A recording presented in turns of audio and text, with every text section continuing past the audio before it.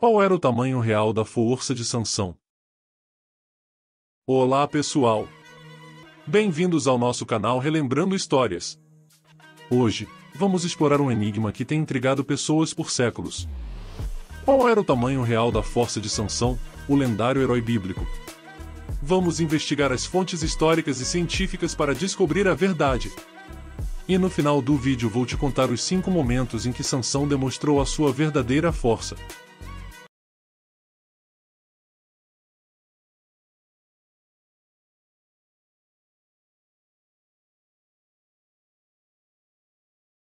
Sansão, um dos juízes de Israel, era conhecido por sua incrível força física.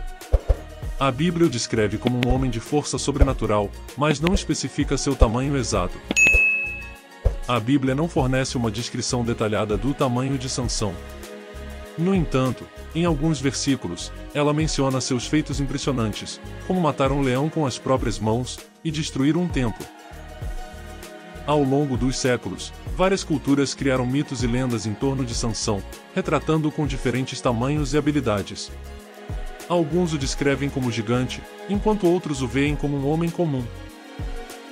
Do ponto de vista científico, é impossível determinar o tamanho exato de Sansão com base nas narrativas bíblicas.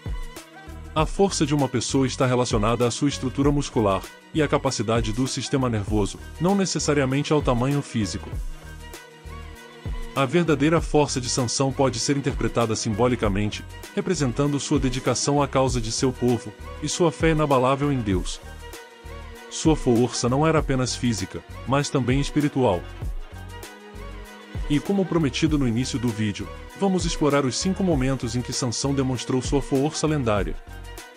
Momento 1. Vencendo o leão. Sansão demonstrou sua força ao rasgar um leão apenas com suas mãos nuas, um feito que nenhum homem comum poderia realizar.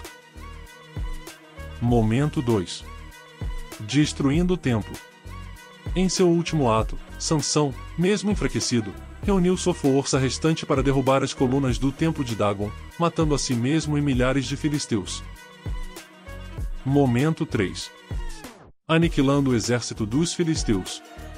Em um ato impressionante, Sansão derrotou um grande exército filisteu usando apenas a mandíbula de um jumento como arma. Momento 4. Despedaçando as cordas.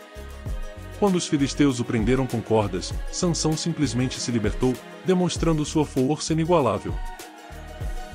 Momento 5. Carregando portões da cidade.